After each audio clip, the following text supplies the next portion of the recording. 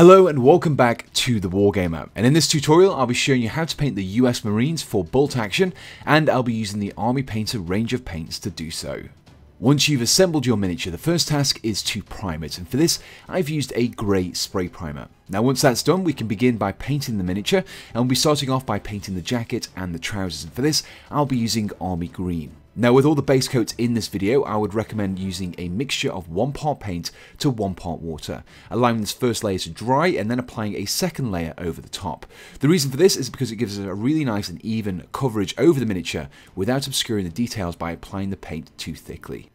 With the base layer of Army Green completed, the next step is to apply a wash of military shader over the areas we painted in the last step.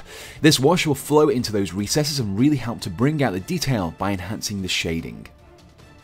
Much like the base coat, I'll be watering down my wash in parts of 1 part wash to 1 part water. Now if you find that after you've applied a layer and allowed it to thoroughly dry that the wash isn't quite strong enough for your liking, you can always apply another layer over the top. Once our washes have dried, we're going to be further enhancing some of the detailing in this miniature by applying a highlight of combat fatigues. Now this will be focused on those raised sections of cloth, and by bringing them out and applying that thin line of paint, it'll just really enhance the detailing in this miniature. Now when applying your highlights, it's recommended that you slightly water down your paint. Roughly 2 parts paint to 1 part water will really improve the flow of the paint and make it a lot easier to pick out those fine lines. With the jacket and trousers completed, the next step is to start painting the webbing on the miniature, and for this we'll be using a base coat of hemp rope. Now some of these areas can be a little bit fiddly, so use a smaller brush for these areas, and also be very careful that you don't overspill onto the areas that we've already painted. With the base coat of hemp rope completed, the next step is to apply a wash of soft toning over the webbing we painted in the previous step. Now this will not only enhance the details by flowing into those recesses, but also slightly stain the colour of the webbing as well.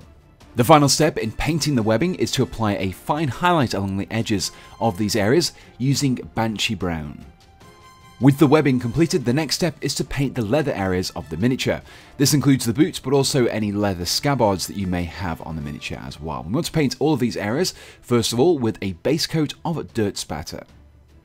With the base coat dry, the next step is to apply a wash of strong toning over the leather areas that we painted in the last step.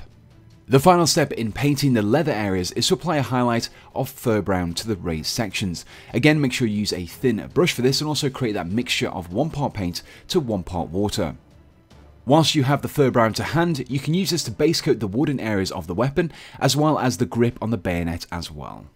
With the base coat of fur brown completed, I'll now be applying a wash of mid brown over the wooden areas. This is because it's dark enough to flow into those recesses and help to bring out the detailing, but it'll still maintain that reddish brown colouring that we're looking for in these wooden areas. The very final step in painting the wooden areas on the miniature is to apply a fine highlight of Kobold Skin.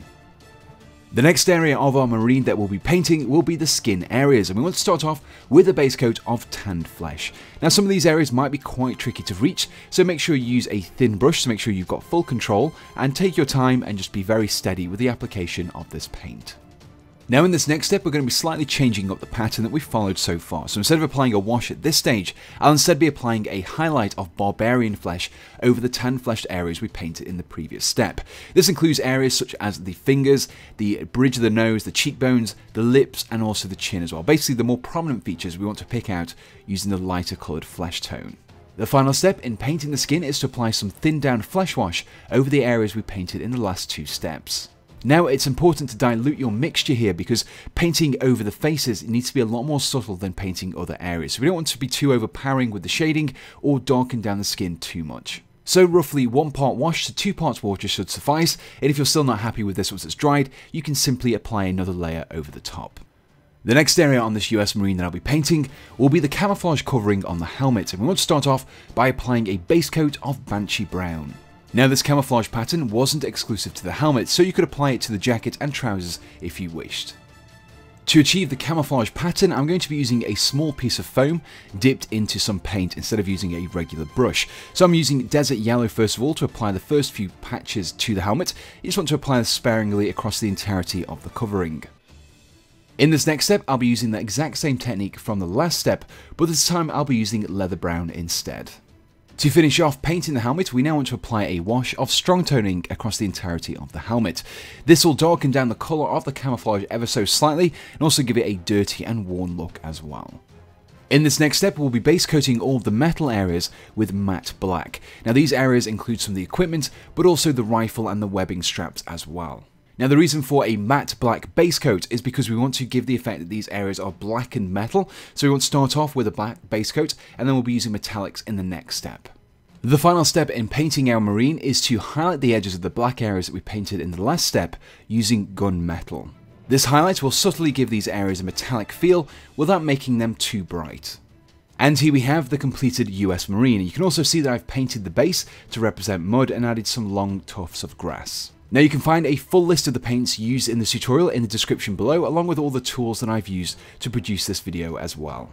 Whilst there, you will also find links to both my Facebook and Instagram pages, which you can follow to find out what projects that I'm currently working on. Now, if you enjoyed this tutorial, please do let me know in the comments below and also give me some suggestions for other bolt action infantry you would like to see me tackle in the future. And also make sure you subscribe to be kept up to date with all of my latest video releases. And finally, I just want to say a huge thank you to my Patreon supporters, because without you guys I would not be able to produce these videos as frequently as I do. So big thank you to you, and if you're interested in supporting me as well, I'll include a link in the description below to my Patreon page, and from there you can donate to me from as little as $1 a month, which has really helped me in keeping this production level up.